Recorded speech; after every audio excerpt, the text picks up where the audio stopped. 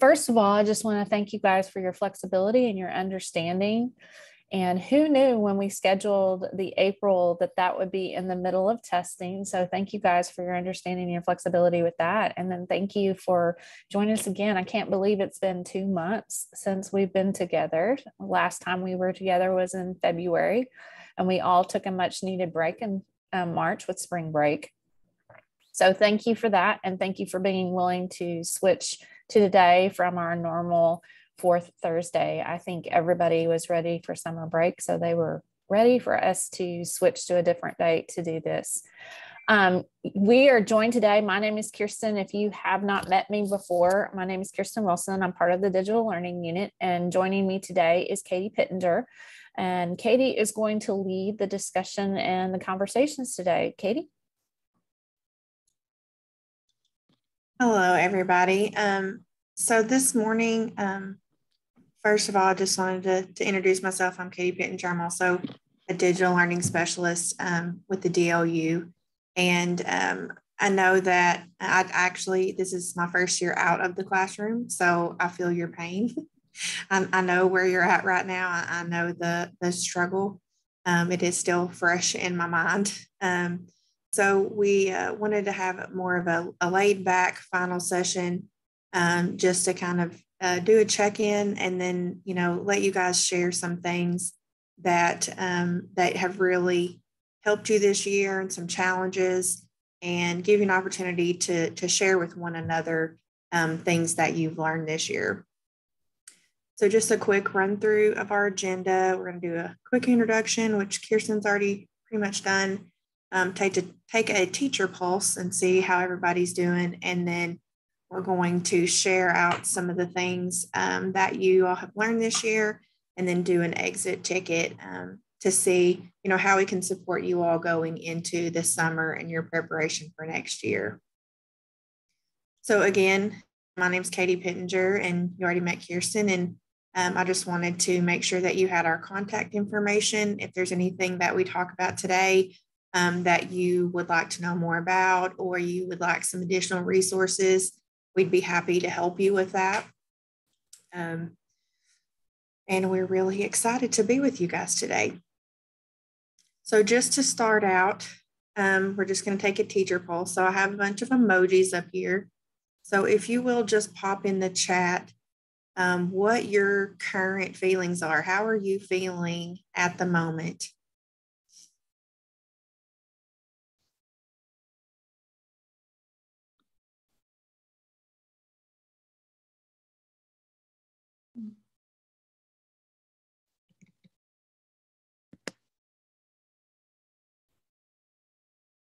Okay, we got 1, 2s, and 3s, which are good. We got an 11, 13.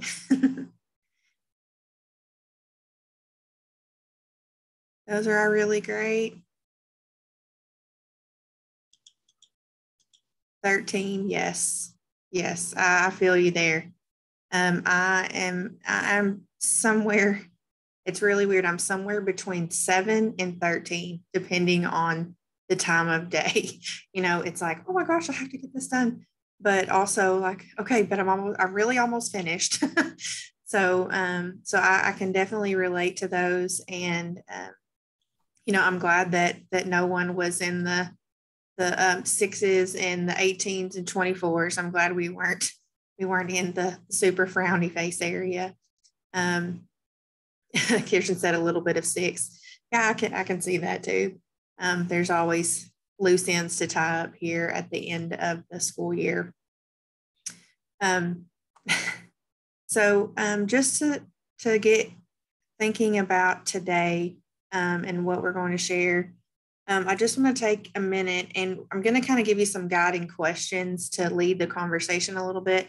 But then towards the end, I'll give you an opportunity to share out anything that you would like to share with the group.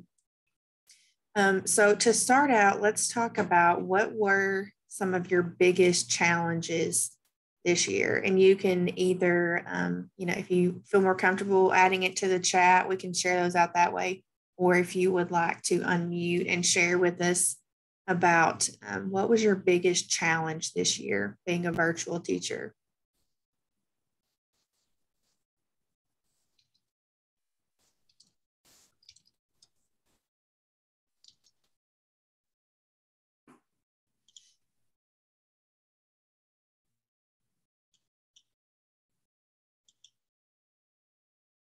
Time management, definitely.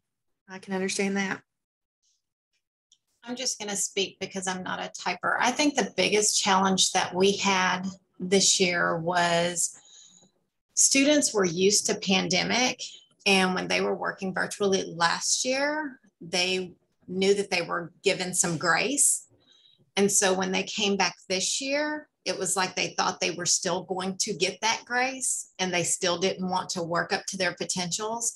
But over time during the year, they picked up, and I have students that are completing their courses at 100% now rather than just kind of lingering behind. So that was probably the biggest challenge at the beginning of the year, was that they were still trying to follow the same expectations from pandemic. Right, right. And it's one of those things that it was a completely added stress to setting up those beginning of the year expectations and things that you would think, we are all back in regular school mode, but they were not quite there. And so, knowing that going forward, it gives us all a better understanding of next year, some of those things that we have to get in place so that our year goes more smoothly and that the students are completely aware of what they're going to be expected to do. I know that I talked some with Miss Tammy Manning. She runs the virtual program through Arkansas River, that's K-6. And she said that, they had several parent meetings and student meetings at the beginning of the year to talk about that very thing. And, this is not pandemic virtual school. This is school. And it's just, you're getting it through a different presentation, but you still have the same expectations. And, and some people decided that that wasn't for them and they sent their kids back to the regular classroom. And I think that, I think that we want our programs to succeed, but we need students and parents that are on board and are ready to take that responsibility to make sure that their students are, committed to the learning through this different environment. And then I know that I saw in the chat someone talked about curriculum and adjusting the curriculum to meet the needs of the students. And that's one of those things that right now at the state level, high quality instructional materials is a big buzz topic right now, and they're really pushing through learning services to make sure that all of our schools have a guaranteed viable curriculum that is meeting the needs of our students. And currently, the information and the publications that are out don't quite meet that need in the digital aspect. And so we are having to bridge that gap and take what we know is good material and merge it into a digital format and an online format so that we can meet the needs of our students. And I think that's a challenge for everybody across the board. And we are having some of those conversations, with the people that have some weight, if you will, in the state that can try to help support teachers as we take this journey.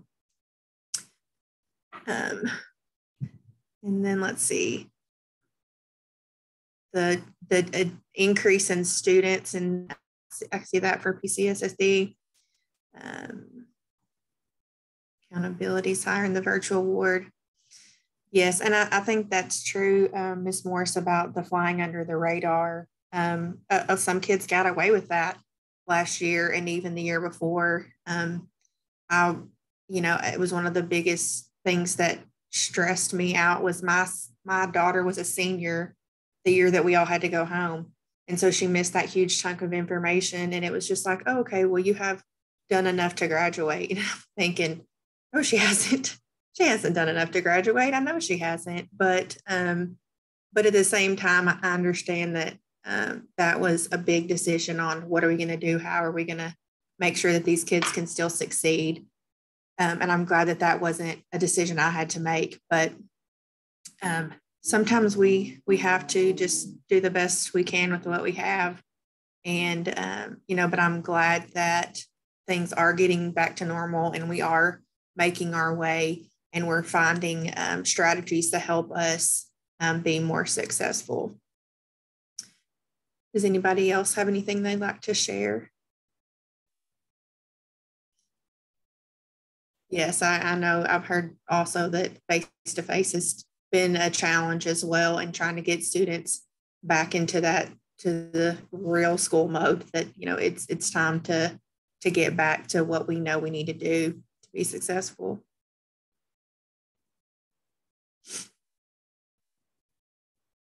So let's shift from challenges to successes. So what was your biggest success this year? What is something that that went really well for you, either in your program or in your individual classrooms? What are some things that went well?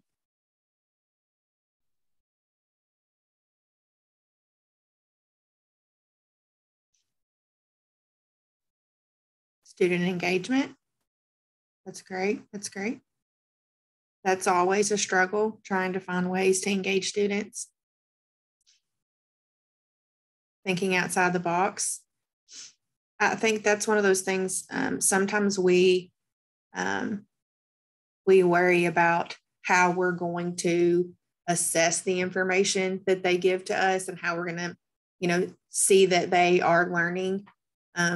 But that student choice and giving them some flexibility in how they submit things and letting them come up with ways that they can show their learning. It's a lot of times uncomfortable for us, but they think of things that we never would have thought of, or you know, unique approaches to things. Students advocating for themselves. That's great.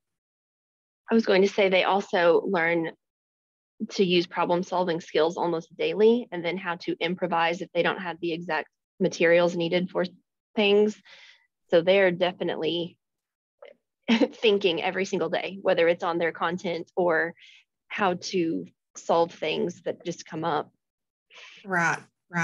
And I think that it's kind of an unintended side effect that we're not right there with them all the time.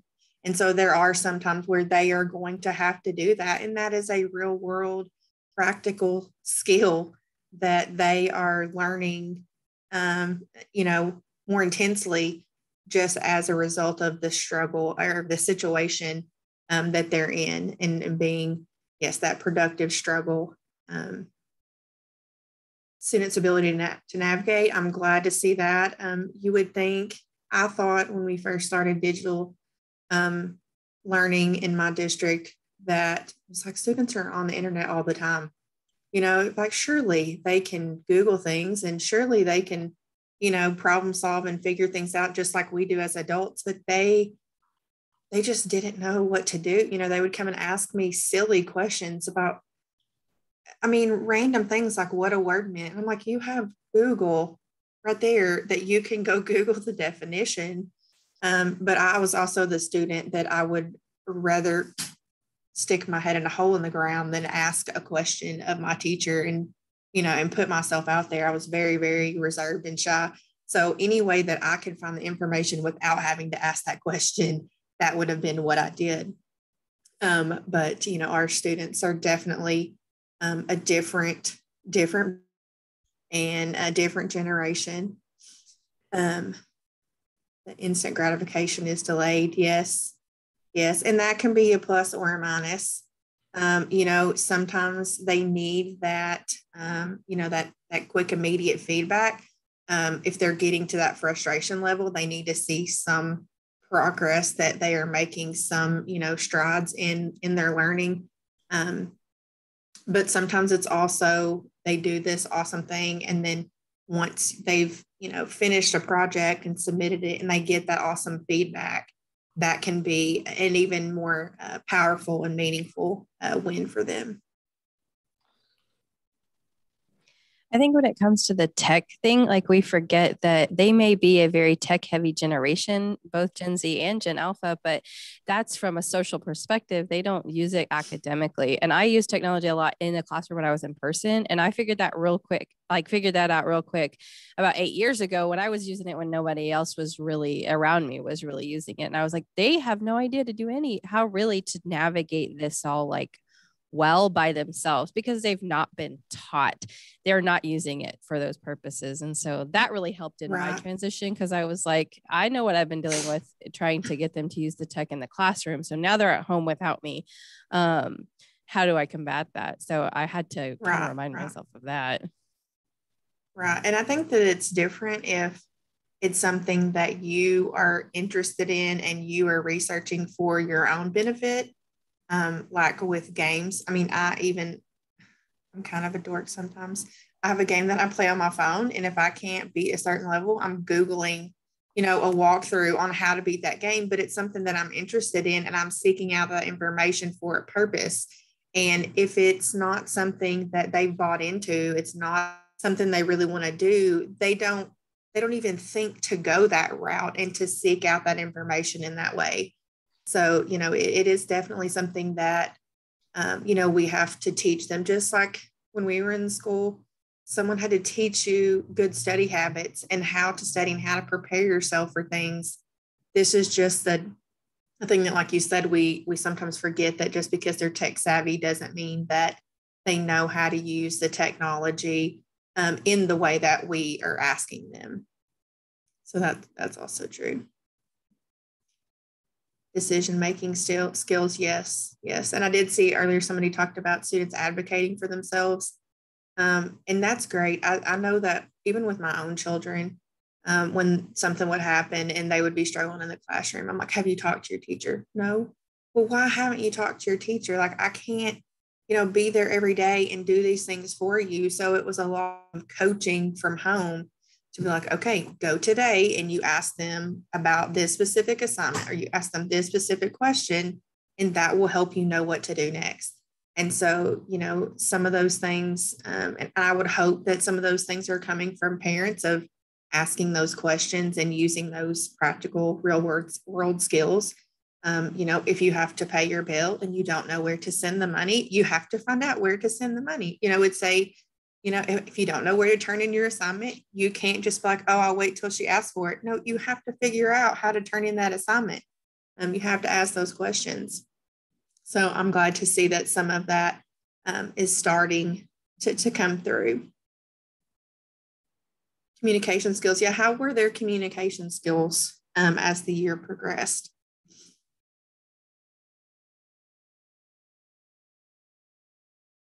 We tried to kind of here where I am, we tried to combat that at the beginning. Like, here's how you format your question. If you want a good answer, you got to give us all the information. Of course, they did not do that initially. And so I would have to refer them back to, okay, here's our protocol. Here's what I need. I can't help you if you don't give me what I need. And slowly but surely they are giving, I had a kid not 20 minutes ago send me 2 screenshots and say he gave me very specific, questions about what he needed, and I was able to get with him real quick. And so it slowly evolved. Yeah, snip it and send it. It's slowly evolved into they have figured out that if they want an answer the first time and don't want to email me back and forth 10 times, they'll give me everything I need the first time. Yes, that's really great. And that's something that I know that when I was teaching digitally and my kids, even my face-to-face students were using Canvas, that was always a struggle, their communication and asking the question that they really needed the answer to. And also, I know that I found that they would ask me a question, I would ask a follow-up question because there wasn't enough information. And then they would wait until the day that assignment is due to go and check and see what I said. And I'm like, well, now you have wasted all the time you had to get this help because, you didn't check back in. And that's something that I didn't think of about the setting up a protocol for that, which we did try to do that kind of in the middle of the year. I'm like, okay, yeah, we have to fix this. This is not going well. because it's different in a conversation because we prompt them for those things, when we're face to face and we say, okay, well, I need this other information. But getting them to realize that if you will just tell me everything, tell me the whole problem, not just a short text of information that's not even enough information, then we can get a lot more, accomplished. I've noticed adults are guilty of that too, especially in conversation, because you know what you're thinking and what your problem is. And so you start talking to the person that has your answer and they're like, wait, back up, start from the beginning. So I think we can all benefit from practicing that. Yes, I think so too. And one of my best teacher friends, we were partners for several years. I did the math and science and she did the ELA and social studies. And sometimes we would have a conversation in the morning between classes, and then at lunch, she would just start right in continuing that conversation. And I'm like, wait, what are we talking about? Because that's just how her brain worked. She was just continuing what we had already talked about. And so it's like, wait a minute, I need a little more. Like, which person are we talking about? Are we talking about my child, your child, my husband, your husband? Who are we talking about? I can't remember. But it is something that, well, and I think that with our students, we usually get into a practice of where were we at yesterday? Here's what we're doing today. Here's where we're going tomorrow. And we kind of set that up because we want them to make those connections, but we don't always do that when we're informally talking, or sending out communication to people. We have to really be aware of that. Oh, capturing kids' hearts. Yes, we did capturing kids' hearts in my district, and I really loved it. I know at first the social contracts, I don't know if the rest of you are familiar with capturing kids' hearts, but the social contract part was kind of grueling, but it felt like it took forever to get that done. But I think it was really, really powerful. And in my classroom, I had 6 different class periods that I taught math. So we did one for every period, but then I actually took them and put them in one of those word cloud generators and took the words from all the different classes and made this big word cloud to put up in the classroom that represented all of my students. So it was a really nice visual because I was in 6th grade in middle school, and we don't get to do a lot of fun, cute bulletin boards like you do in lower grades, so it was something that we could put up that was a visual that was like, yeah, these are the things that we value. But also a reference back to, different things. And there was actually one class period that I had forgotten to sign our social contract myself. I just got busy and didn't get to it. And a student in the middle year was like, Ms. P, you didn't sign the contract. You better go sign that. And I was like, oops, I didn't. I missed that one. So, so they were holding me accountable and holding themselves accountable. And, and that was very, very impactful across the district. Yes, they do text and email. I just saw the rest of that. Yes. And I think that some of that communication part, especially depending on their age, some parents are not good communicators. They don't communicate well with us. They don't communicate well with their partners and with each other. And so, it just, the amount of experience they have with those good conversations varies from household to household. And that's like with a lot of things that we do. Anybody else have anything that they want to share that was a success?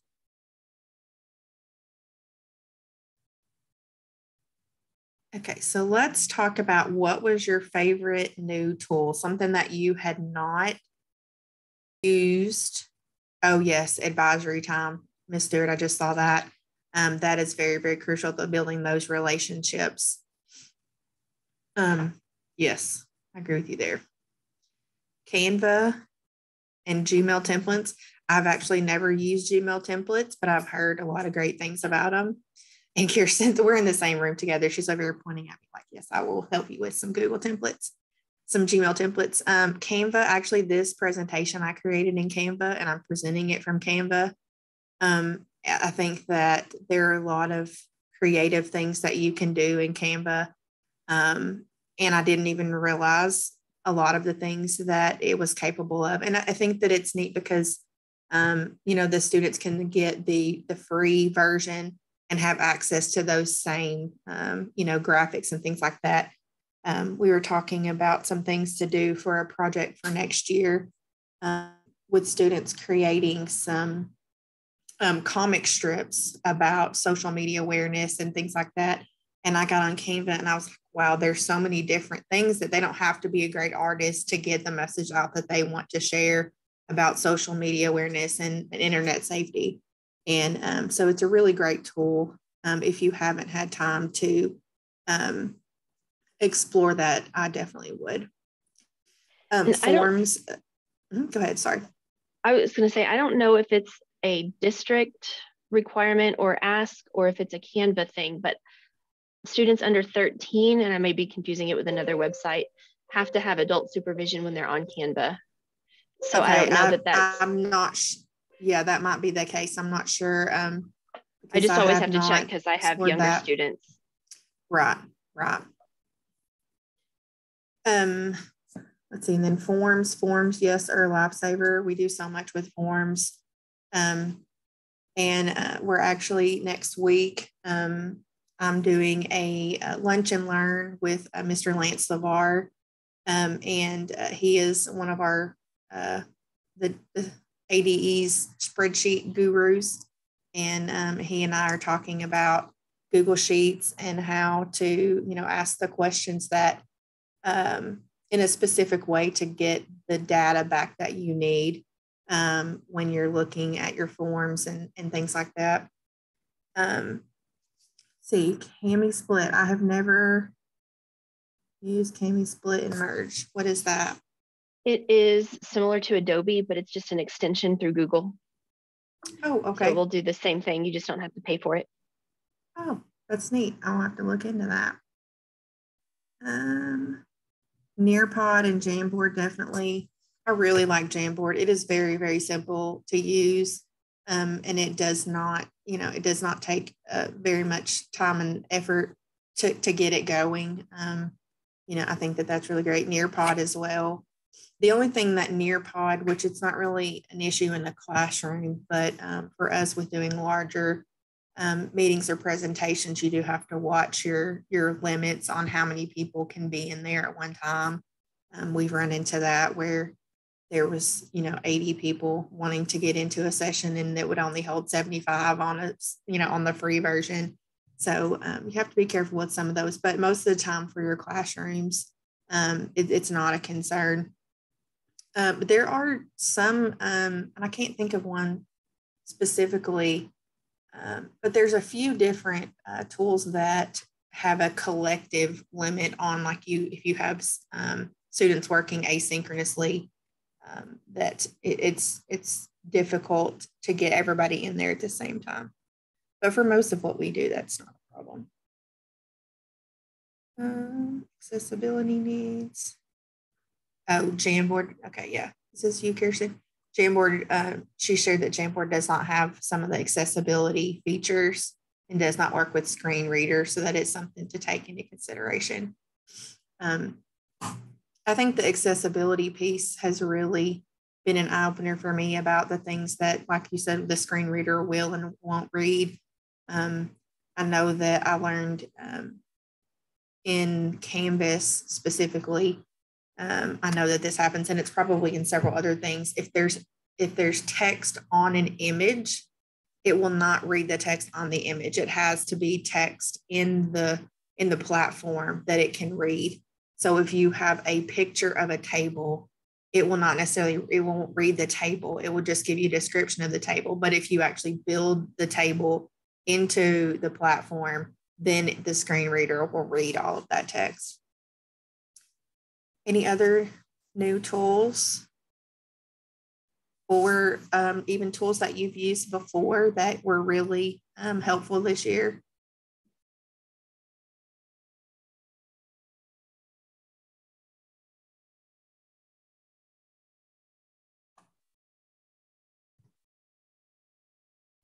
Kirsten, can you think of any other tools? Oh, Hair Deck. Have you all used Pear Deck? Pear Deck is really awesome. It's got great interactives for your presentation, and it works through Google Slide, Edpuzzle, and Common Lit. Yes, a lot of my literacy friends use Edpuzzle and Common Lit for several things. There's one thing that I know that Edpuzzle does with the interactive videos, where it will allow you to stop and ask questions at different parts in the video. And you can also do that on the Arkansas Digital Sandbox. You can create a video quiz, and it will allow you to set up a video. And as you're watching the video, you can pause it and you can ask different questions throughout the video. And it won't allow students to like skip through the whole thing. That it won't let them go past those questions. Okay, Nearpod has that feature. That's awesome. That's awesome. And I think Screencastify has added that as well. That's I know great. a lot of other That's platforms great. are trying because they knew it was important. Yes. It has, yes. Marisa, were you talking about Screencastify?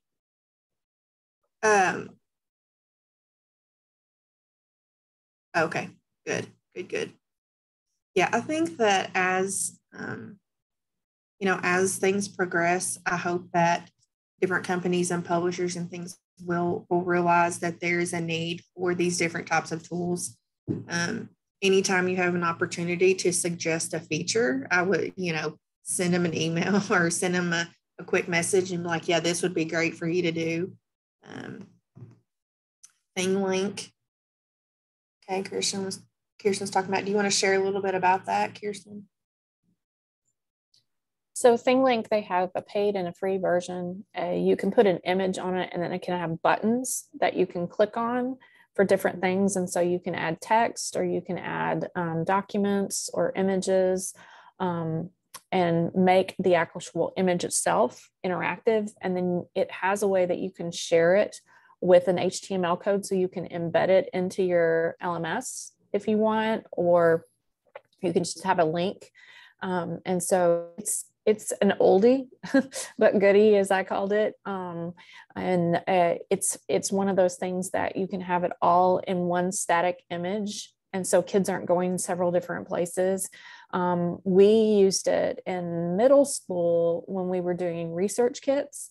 And basically we linked it to the online library. For example, if your library uses digital resources that are vetted through Cengage, then you can go to their different resources that are nonfiction resources that they can go and find.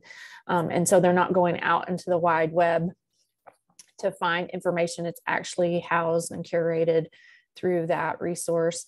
You can also link, like, here's step 1, here's step 2, here's step 3, and they can link on each piece.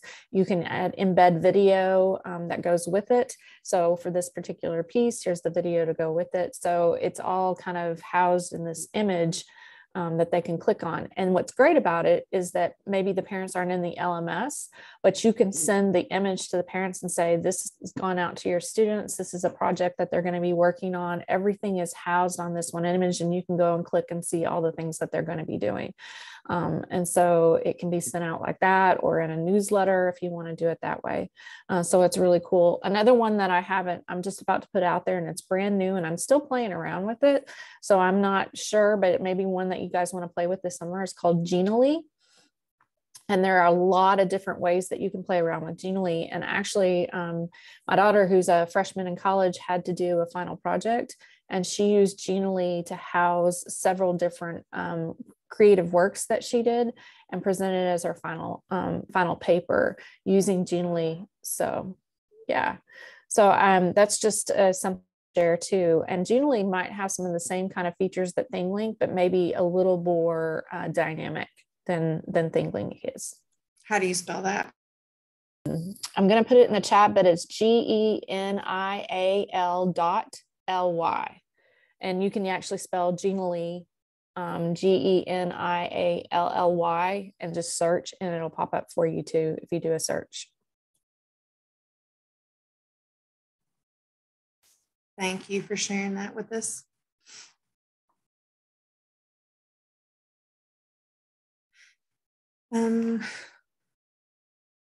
Any other tools that you all would like to share that you have found very helpful?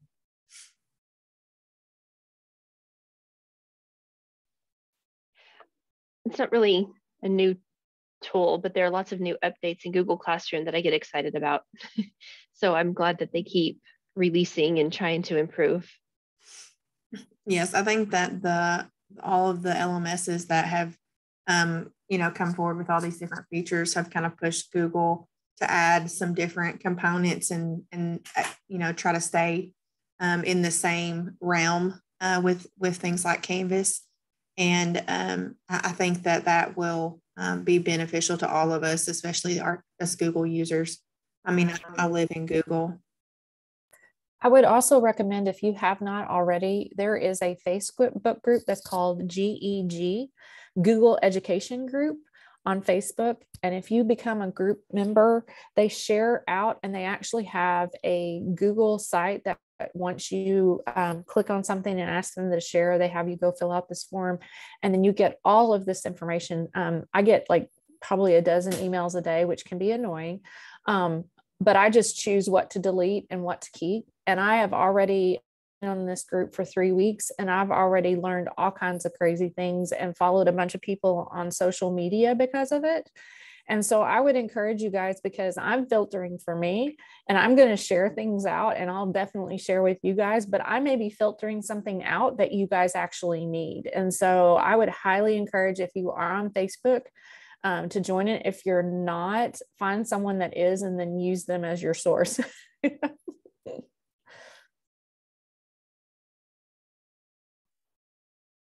I saw Ms. Morris added Flipgrid. Flipgrid is also awesome.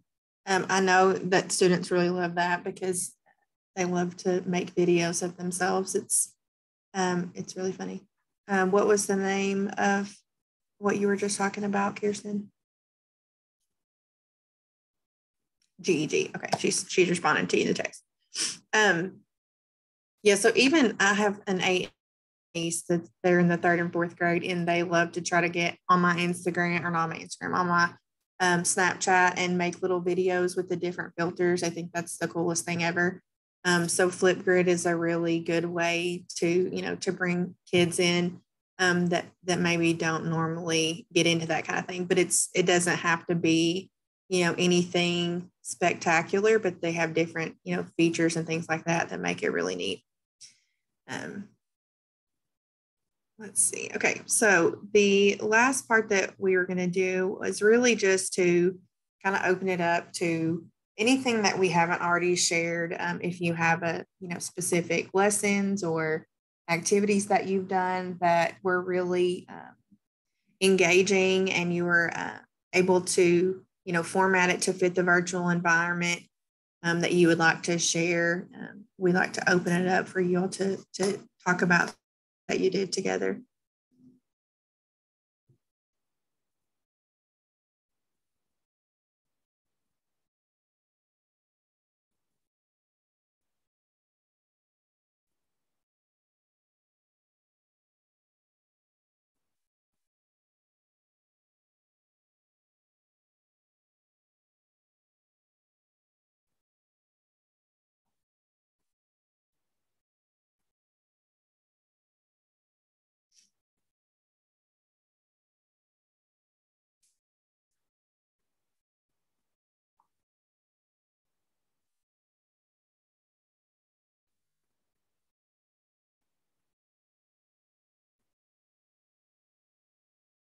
Apple Clips? No, I have not used Apple Clips. I've tried to use it a little bit, but it is an app. So if you're using iPads, you can just download the Clips app. And it's another way to make like little snippets of videos that you can send out to your kids and link things, but it's a really cool tool as well. That's cool. I know we talked a little bit about Sandbox, or Arkansas Digital Sandbox, earlier, but I don't know if you know this, but if you link your YouTube videos into Sandbox and use their URL to share it with your students, it removes ads and it doesn't send you to the next video that could be something inappropriate. So if you cannot use YouTube on your campus because of the filters and things that they've blocked, you can use the links through Arkansas Digital Sandbox and share those things with students in a safe way. And it's really, really interesting. Actually, I will skip ahead. I have created a sandbox group. If you all want to find that on the Arkansas Digital Sandbox, you can join the Homegrown Virtual Academy PLC group, and you can add resources and things there that you find. It doesn't let you link to a website, but you can upload an image or a document with some websites if there's things that you would like to share that way. And again, it's just if you would like to put some resources in there, it's not anything that you have to do. But I know sometimes we find things and after, we've met and you may think of something that you're like, oh, I think people could use this. I'd love for you guys to be able to have that place to share. It is the Homegrown Virtual Academy PLC is the name of the group on Sandbox.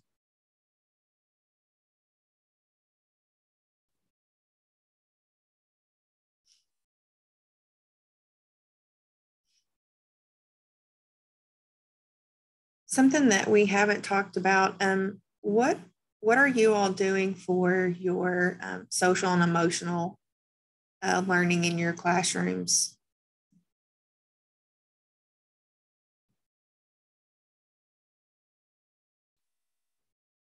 180. Would you share a little bit about that? I don't know where it came from, but the title of it is 180 Days of Awesome. And so there is a topic for each day. Monday is Motivational Monday. Wednesday is Would You Rather? And then Friday, I think, is Fun Friday. I can't remember Tuesday and Thursday, but the kids really seem to enjoy it. There's usually a catching picture followed by questions, and then there's a video and a quote on Monday.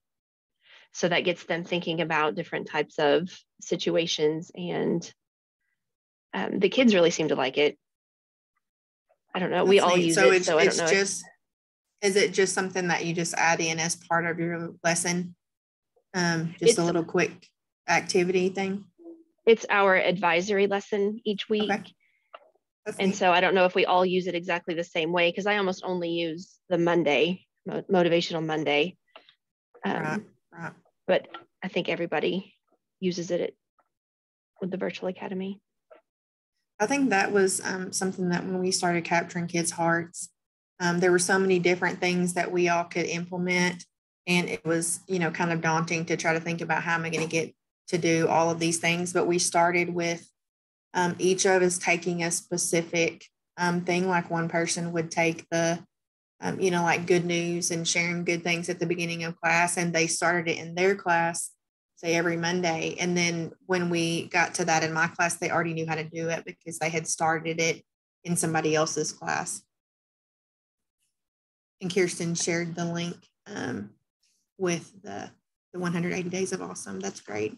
I know there's lots of different curriculums out there for social and emotional learning. And sometimes, being in the classroom, sometimes we are a counselor when it comes to issues with friends and family and things that our students come to us with that they have to, get over a hurdle before they can actually be focused on the learning.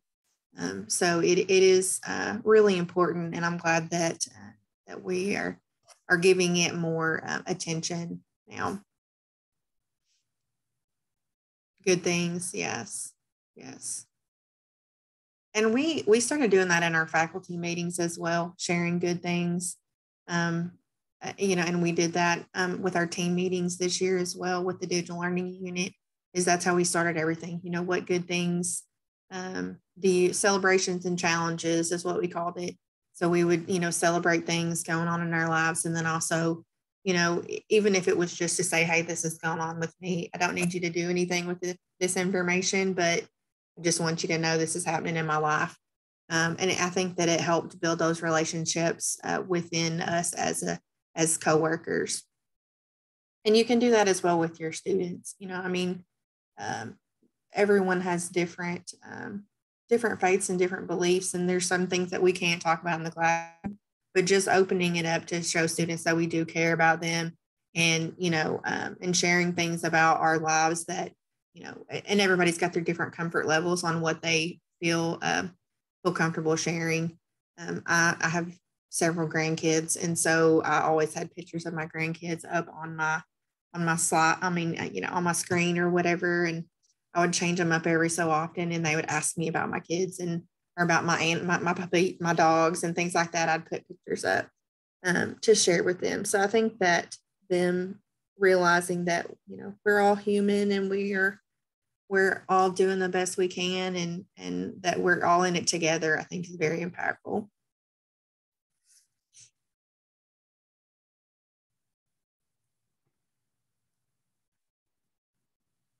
Can you not find it?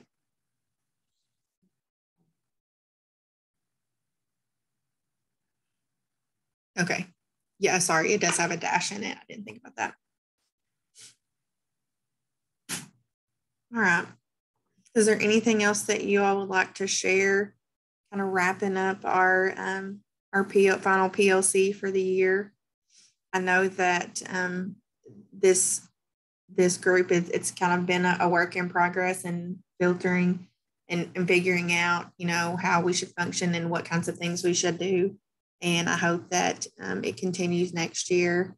I'm not sure if I will be leading the group or who will be leading the group. It may, you may have some new faces, but we would like to continue to support you all in virtual learning, and hopefully grow this across the state, because I think that all teachers need this type of group to come together and share those things that are specific to teaching environment, which sometimes they overlap with face-to-face students, but sometimes they're very unique. And I think that it's good to know that we're all going through some similar struggles and having similar successes, and sharing those things with each other.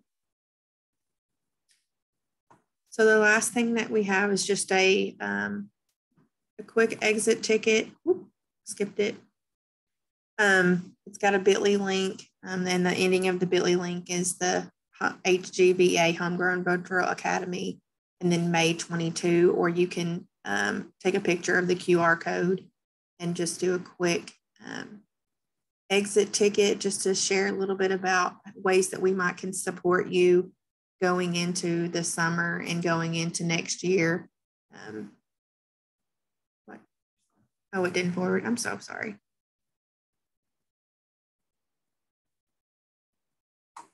Why is it not moving? It's moving on my oh, there it goes. It was moving on the presenter side, but it wasn't moving on the everyone else's side. So sorry.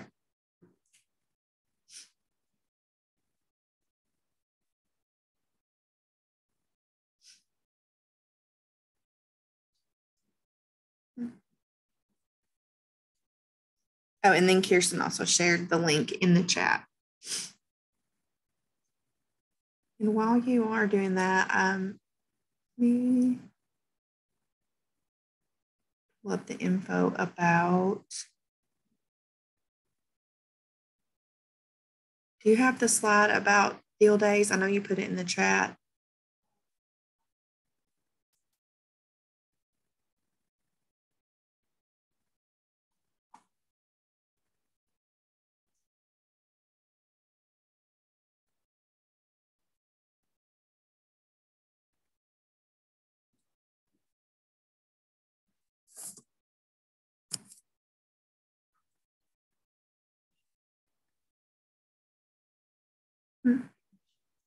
Yes.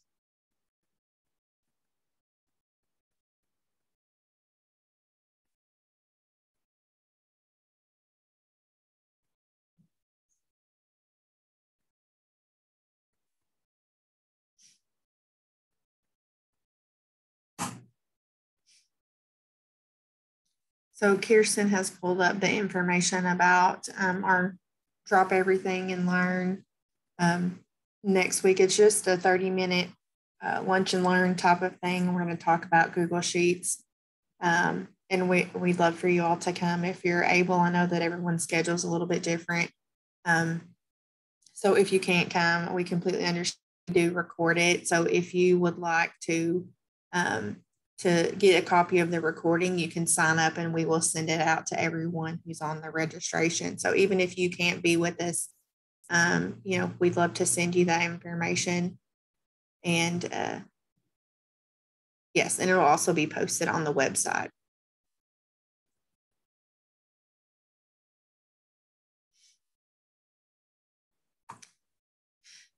Well, thank you all so much for being with us today. It's been a great year and challenging, but I think that we are ending things on a pretty good note. And hopefully you all will still be with us in virtual learning next year. And we can hopefully grow and bring in more people into the fold, because I think this, like I said, this is really beneficial for all of us. Yes, and have a wonderful summer and relax. I do, like I said, I do remember the feeling that you have right now as you are barreling towards those last few days. So I do hope you get the much needed rest, because it is, it is a cycle, and we're very excited about things to come. Thank you all for being with us today. Bye.